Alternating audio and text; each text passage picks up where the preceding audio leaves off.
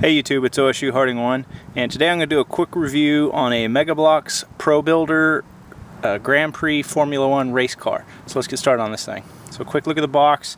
This is Mega Bloks Probuilder set 3706. This set is an older one. It's from 2004. As you can see there, it's a Grand Prix racer, and it's 435 pieces.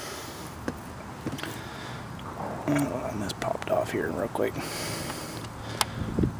Alright, so what I've got here is this is a really large model, and I actually laid a ruler out there to kind of show you the size of this thing. So this is a 12-inch or 30mm ruler, just to kind of give you an idea of the size of this thing. Now, I did not put any of the decals on it. It comes with a whole sheet of decals. And the reason I don't put the decals on there is just over time, as they sit on my shelf, the decals have a tendency to dry out and peel off, and then that just looks bad. So I just leave the decals off.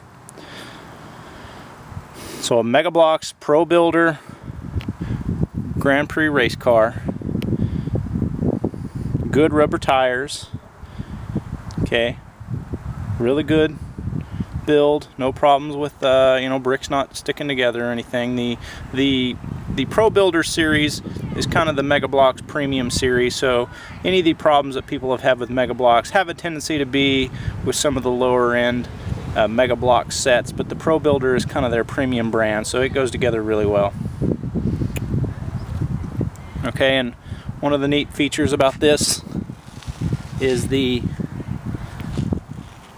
pops off here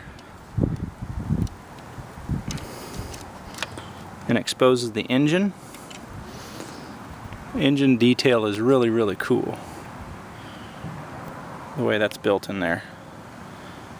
That's a really neat detail. So anyway guys, this is my Mega Bloks Probuilder Grand Prix race car. 435 pieces. Like I said, you can see there, just to give you an idea of the size, it's a 12-inch long ruler.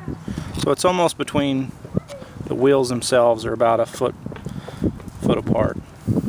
So really good size. Okay guys, thanks for watching. Thanks for all the new subscribers. Keep checking back for more builds, more reviews, and I will be announcing the winner of the giveaway here in the next few days as subscribers build up. Thanks for watching.